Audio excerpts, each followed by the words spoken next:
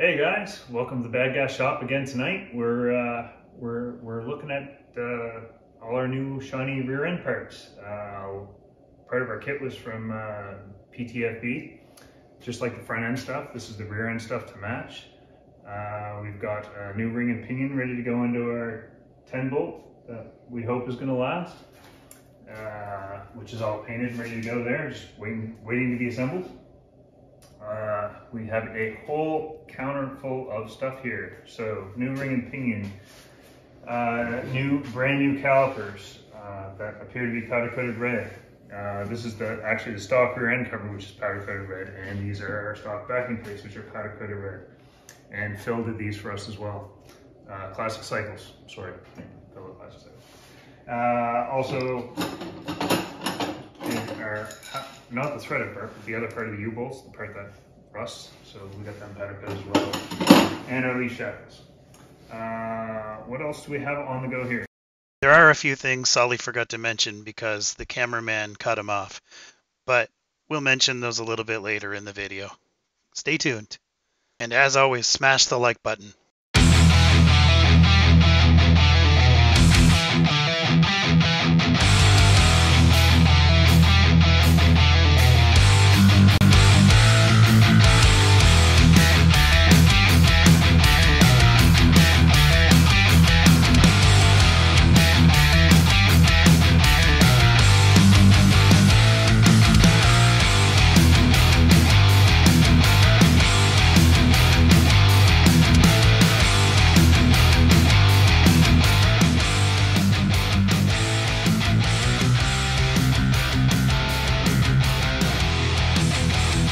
All right, so first step here was to pound out the races out of the inner center chunk.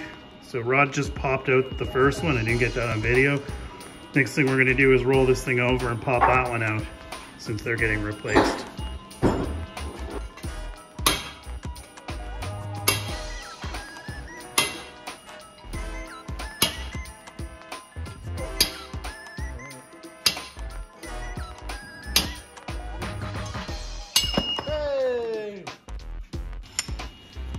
All right, for the center chunk here, Jay removed the outer ring gear.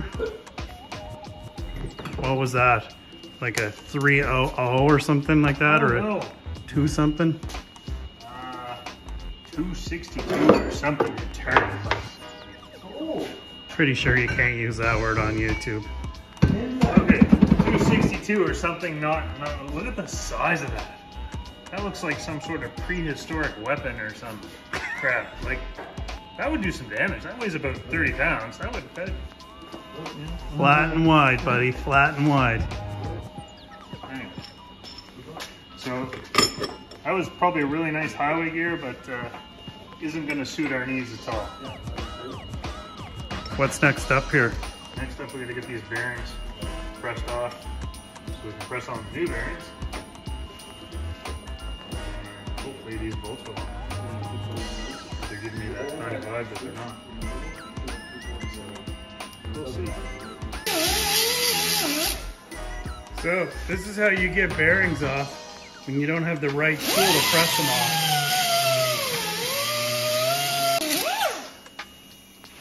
Basically what Jay's doing there is he's cutting a notch right across here, and then we're going to take a cold chisel and just crack that, split it. There you go. The phone is my eye protection.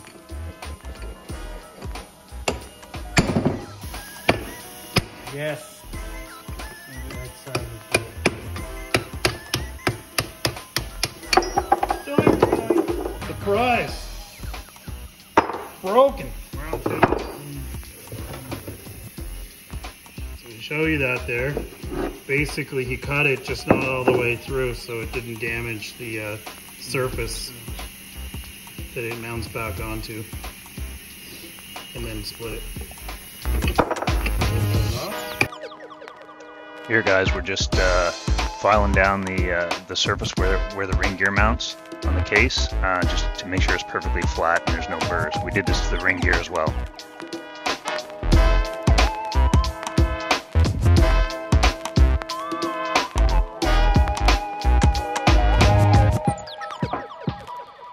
gonna press our new bearings on. Make sure you put them on the right way. 'Cause I've seen people actually do this. Whoops, it's expensive. That's what we use our old race.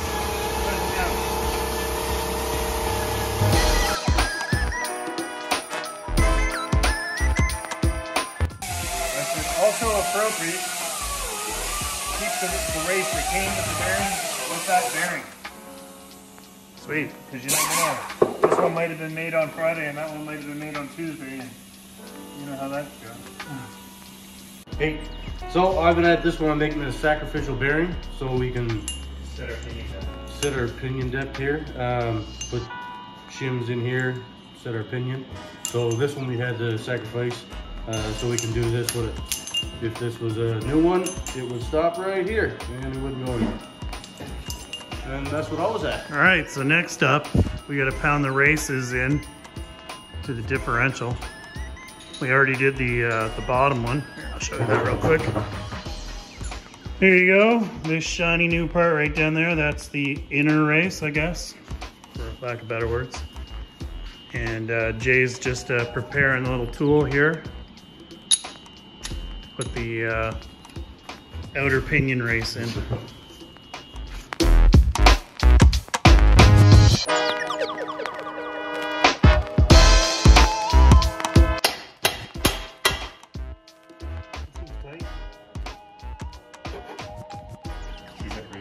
Everybody likes a tight rear end. All right, so next up we installed the backing plates, powder coated red, Rod's favorite color. I love red. So next up here is the axle bearings and then the seals.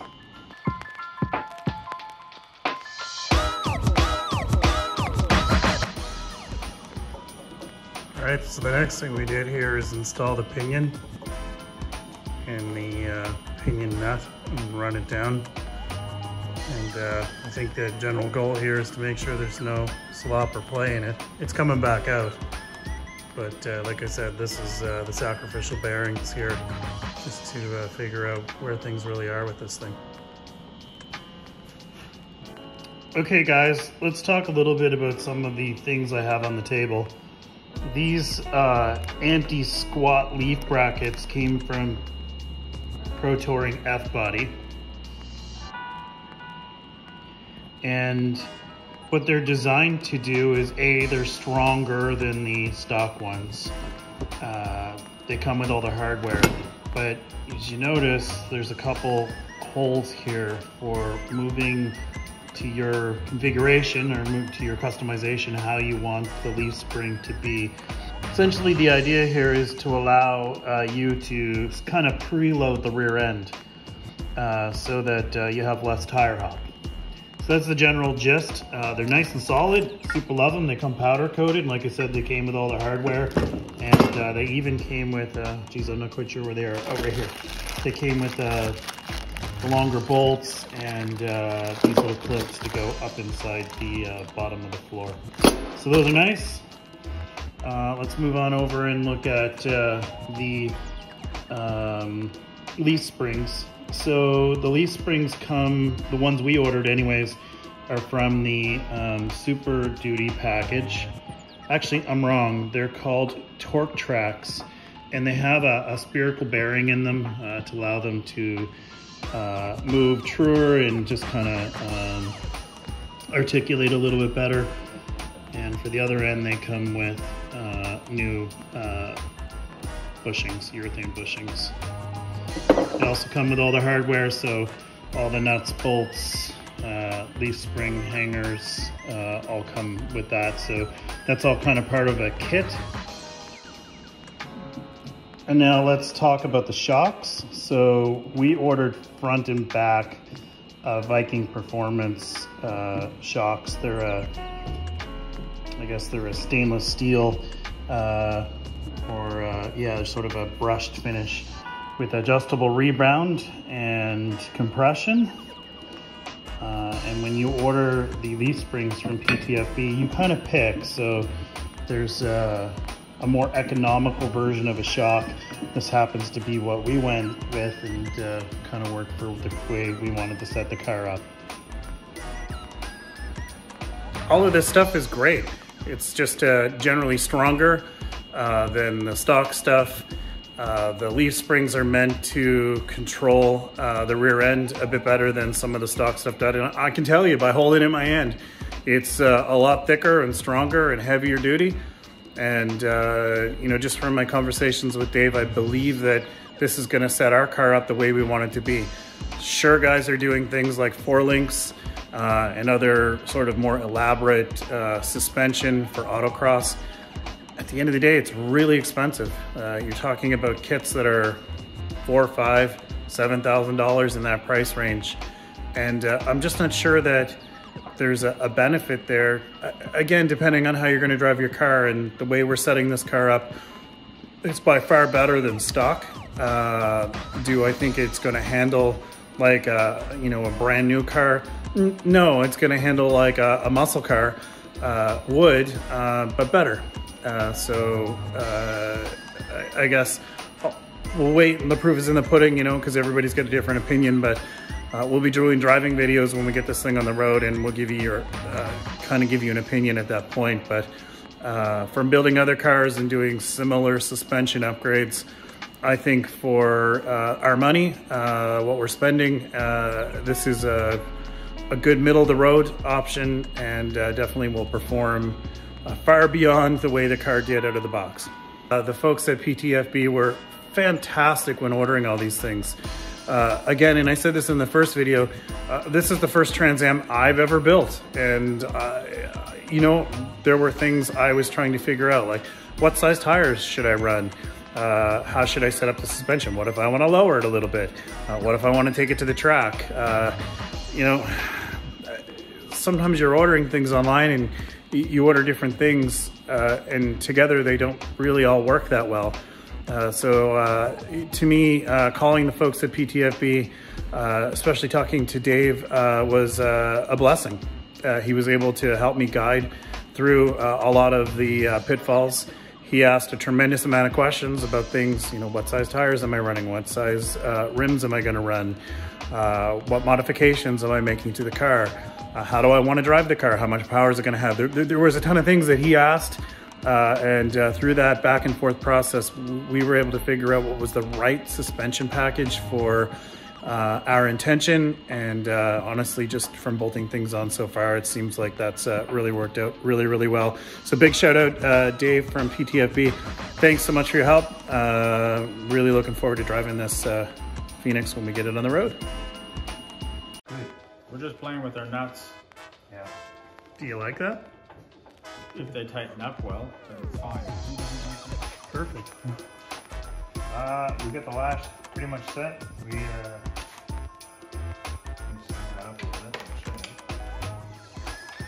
We've adjusted the shims, checked the lash, it's pretty close. So we're gonna snug it up a bit, do a second check, and verify what we got. And if we gotta add or subtract, then we shall do so. So we got,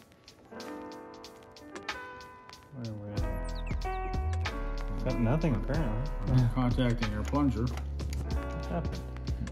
We're holding the pinion as tight as possible, so that way we're only rotating the ring back and forth. And the ideal setting is 5 to 12 thou, I believe.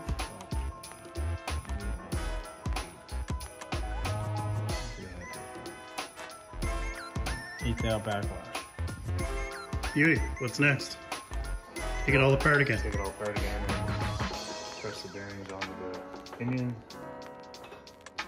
Set our pinion depth again, put the seal on, fresh sleeve on. You want to check if we're a pattern? We're hitting right in the middle there. We're hitting high, that means we have to bring it up into the What did you guys learn with this whole anti-painting process? But our pinion depth isn't quite right. Too high or too low? It's too low. What's the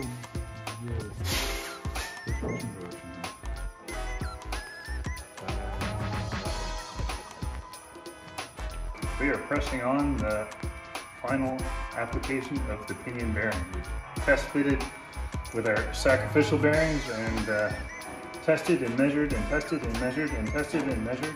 So we got the appropriate backlash and pinion depth, and we finally got the right bearings. We're putting it all together.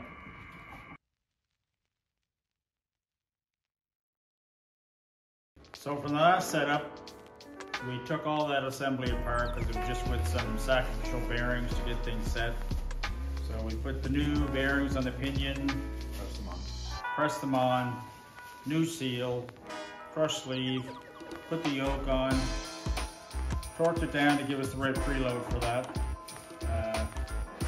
Installed the ring in the housing, set the shims, actually changed the shim and got it to run a little better on the pattern and tighten up our backlash to about 5 thou. Torque our carrier bearings in, axles in, C-clip, center pin. Tighten up center now, and retaining bolt. Nice. I'm gonna point out a couple things. So when you say axle, you mean you slid these in? Yep. And did you say you put the C-clip in? Yeah. C-clips are in.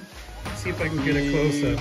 You can't really. You can't. So right there, in between that S spring, that's the end of the axle, and that pin that goes through keeps them from collapsing in on each other. Yeah. So if it collapses in another 1/8 of an inch, you would see the C-clip. But now it's stuck into the spider gear there, so it can't come out. That's what holds it all together. Okay. This little tiny bolt right here holds everything together. It's the linchpin. And when that goes bad, oh boys, they're making a mess. It makes a mess. Ask me how I know. Okay, what's going on here? You're spreading out some lube. Not lube, no lube. I'm just kidding. RTV. RTV sealant it is.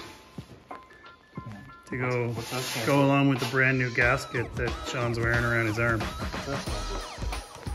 RTV. Rub the what? What? Rub the tuna. There goes the 3 cents we were going to make on this video.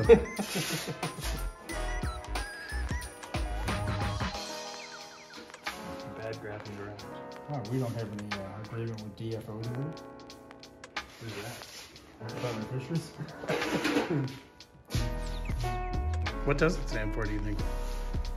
What does it? You know. Rub the what? Come on now. What does it really stand for? It must stand for something. Room temperature vulcanizer. Really? Man, you're full of info. How do you know that? I read it on a poster one day. I was waiting to get my eyes shut. Thanks, Cliff Clavin. How old are you?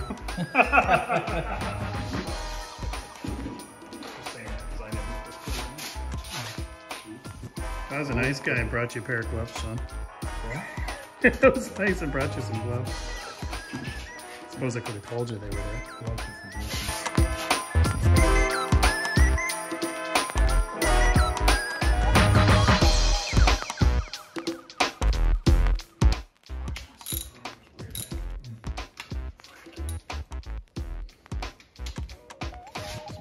So next you're just torquing these bolts down on the cover. That's it. With our shiny limited slip only. Lube only. Yeah, there you go. Don't slip on the lube because it's limited. Nice and quiet. Keep the wider. Juice in it. Yep. So next go the brake calipers. Great calipers. And a couple nuts. Actually, rotors. Sorry, rotors, yes. I'm done. Yeah, that's my mistake. I'm done. Yeah, that's my mistake. Oh.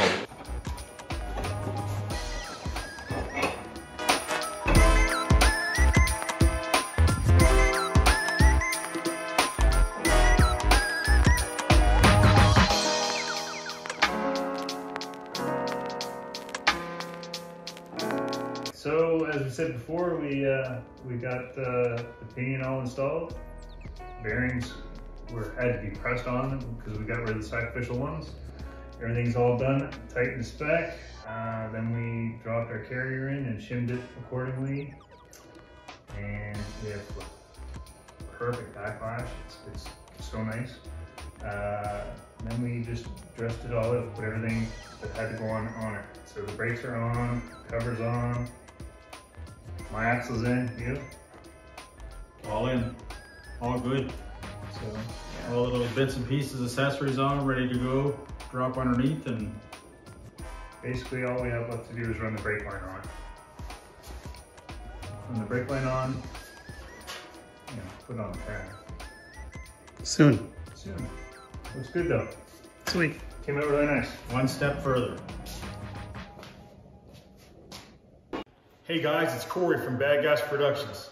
If you like this video, hit that like button so we can continue to provide you with the content that you want to see. And be sure to hit that subscribe and notify so you can stay up to date with the most current Bad Gas Productions content. From the crew here at Bad Gas, pedal down and hands on the wheel.